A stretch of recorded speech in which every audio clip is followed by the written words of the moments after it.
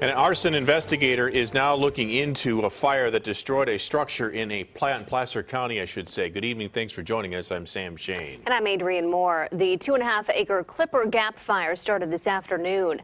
Firefighters have the flames contained now, but are still mopping up hot spots this evening.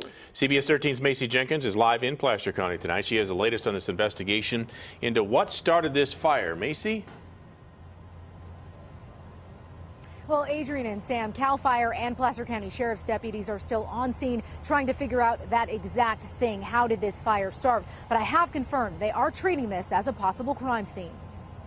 Families hunkering down in this parking lot after being evacuated from their homes. It's nerve-wracking. I have animals up there, so I want to get up there and be able to get them out if I can. Clipper Gap Road closed off as firefighters battled flames in a remote area nearby. Obviously, we have to take it very seriously from the get-go. Lieutenant Troy Sander with Placer County Sheriff's Department says the fire started around 2 o'clock in a gorge on Clipper Creek Road. Fire retardant left a trail leading straight to this structure, still smoldering with live power lines on the ground. Contacting residents, making sure that they're actually notified of the danger, and then safely having them leave the affected area.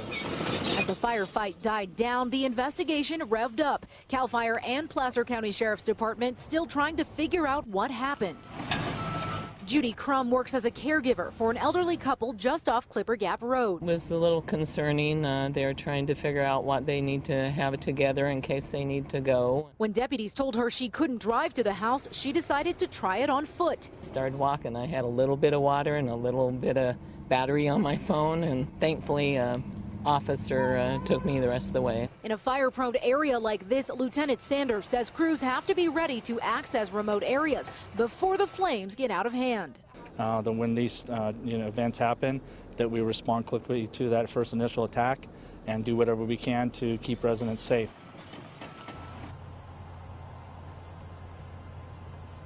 No one was injured, and CalFire says it appears the damage has been contained to just one property.